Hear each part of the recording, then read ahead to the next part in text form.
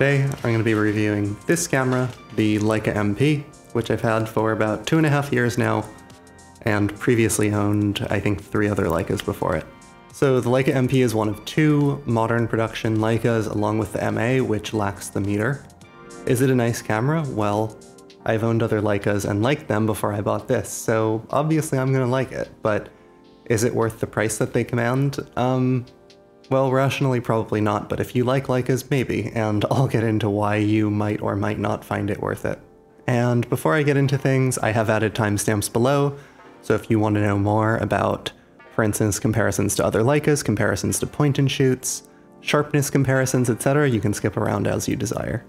Briefly, I'm going to show some footage using it in the field with some of my favorite films, so Portra 160, and also FP4 and T-Max 100. I'll show some sharpness examples from T-Max 100 to see how sharp this camera is capable of being. And like I said, I'm going to compare it to a whole bunch of other cameras, unfortunately no SLRs, because I am in the cult of rangefinders.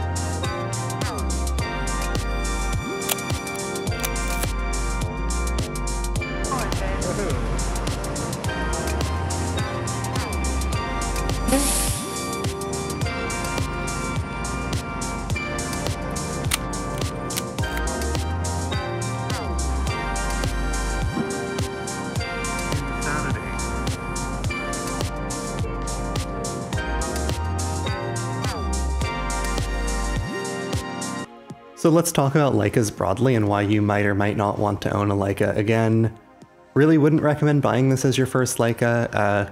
Buy something cheaper and decide if you like it, and if you do, then consider getting one of these. So the first reason to buy a Leica is because they're fun to shoot. They're very mechanical, everything in here is mechanical, also means they're pretty easily repaired. I think they're really pretty.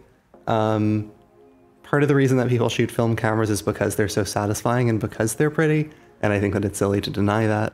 Film loading in these is not bad. Some people will exaggerate how hard it is. Basically, you just look at this, these 2 red dots, and they'll show you if it's advancing. Again, there are parallels for that in any other Leica where you can make sure your film is loaded properly. The light seals in here are super solid. It doesn't rely on foam as much as some other cameras, so they're less likely to go out. Since it does not have a mirror, there's no mirror slap, so people can get away with long shutters, meaning they're great in less light.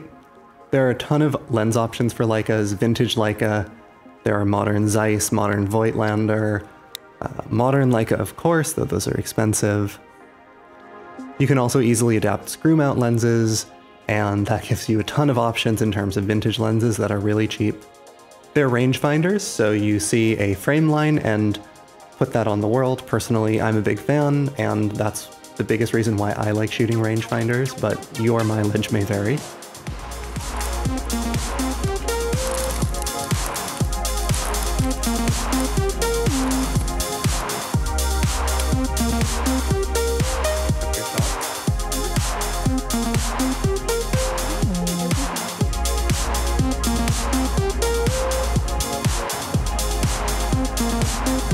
You got your shot?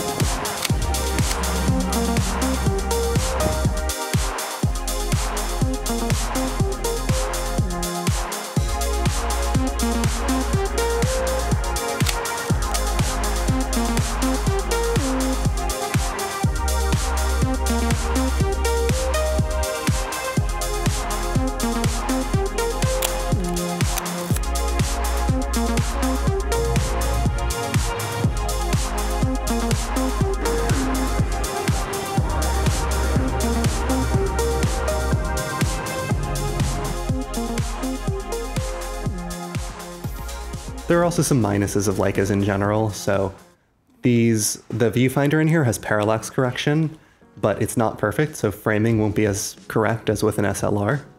It's debatable, but the technology in Leicas in some sense is not as sophisticated as SLRs, so obviously there's no autofocus, for example. The meter in it is pretty primitive, it's just a center weighted average.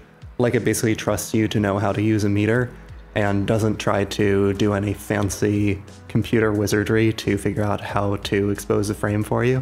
The MP is built with a brass construction like the classic early Leicas, the M2, M3, M4, and I believe M5. And in this particular Leica, the meter is also through the lens, so it should compensate for filters for you. The meter on this one is aero-based, like on an M6. So if you're within a stop or so, it'll be really easy to adjust. If you're farther off, it'll be hard to know how far off you are. Again, Leicas don't hold your hand, everything is manual, and I think the designers would say, you know, you probably have the exposure adjusted within a half a stop or a stop. The meter is just there to help you fine-tune your exposure.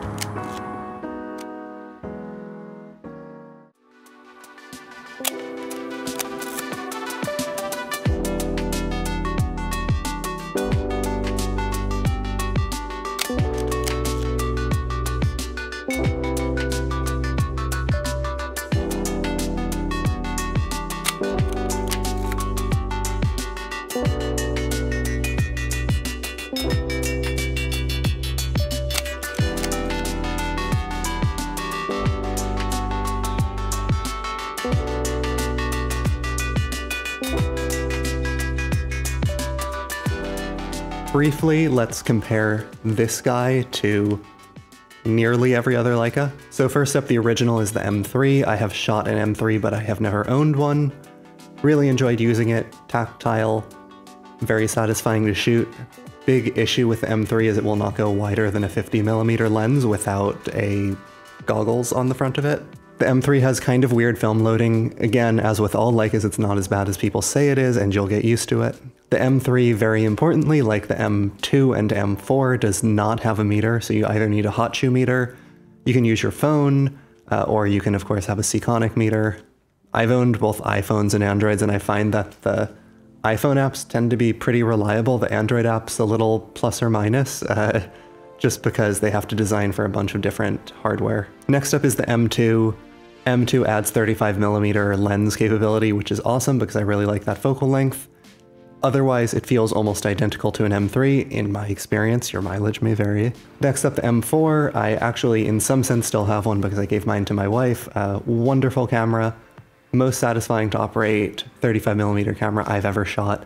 The M4 also has some added creature comforts, like the rewind knob is easier to use and a bit faster, and I believe the take-up spool might be a little bit better. Next up, chronologically, are the M4 II and M4P. Have not used them and can't comment. I will note that they are not brass-based, and some, like, slightly elitist Leica people don't like that. Next up, the M5. Beautiful camera in my opinion. Some people think it's really ugly. It's a bit bigger, and I think less ergonomic as a result. It's the earliest Leica that you can find in black without much of a premium. It has a wonderful meter that is a needle, so if the needle's pointing up more, you're more over, I think, and if it's up less, you're just a little bit over. So it's easier to dial in exposure. The meter itself is a mechanical part that needs to extend and retract every frame, so it's a little bit fragile, and mine actually broke and needed to be serviced. I think the M5 is a really underrated camera. I'm not sure where prices are, but it used to be that you could get one for significantly less than an M6, and honestly, I would shoot an M5 over an M6 every day of the week. The M6 seems to be a really popular camera with sort of the YouTube type because it is the cheapest Leica that has a meter that's not an M5. I had an M6 briefly and sold it. I didn't find it quite as satisfying to use as earlier Leicas, and I rather have to use a hot shoe meter with an earlier Leica. I haven't shot the M7 or MA. The M7 is another odd duck, and I think if you want an M7, you know it. Briefly, I'll compare it to a couple point and shoots that I own or have owned. So first up, the Contax T3. You might find this a weird comparison, but I think a lot of people debate like, well, do I even need a Leica? Can't I just get a point and shoot? And you totally can. The T3 is regarded as one of the sharpest point and shoots of all time. It has a 35mm Carl Zeiss sonar, 2.8 lens. That's a mouthful. I do find that Zeiss's 35 2.8 for Leica is noticeably sharper. Secondly, the Leica viewfinder is way better. Glorious viewfinder. Leica's manual focus, which means that if you know what you're doing, and really just that means shooting a couple rolls, you will nail focus basically every time. Leicas are serviceable, unlike most point and shoots, so I expect to keep using my Leica for decades. That's why I was willing to pay quite a bit for it. There are of course some advantages for the point and shoots, so the T3 has a built-in flash, which the Leica doesn't, and you can use that painlessly. I love shooting flash on point and shoots. It's the reason why I own them, because you get that super fun snapshotty look. And needless to say, point and shoots are a lot smaller and lighter. If that is what you want, absolutely get a point and shoot. So next up, the Rollei 35. I want to highlight this one because the mechanical interface of it and also the viewfinder are really great, and I think scratch a lot of the same itches that a Leica does at a way cheaper price point, and also it's a small and beautiful camera. It's also fully mechanical, which means perhaps it'll be able to be serviced for a while, at least likely longer than electronic point and shoots. Notably, it is a guest focus camera, so you have to be comfortable with that. Finally, let's talk lenses. I mentioned earlier, I'm a big fan of the Zeiss lenses.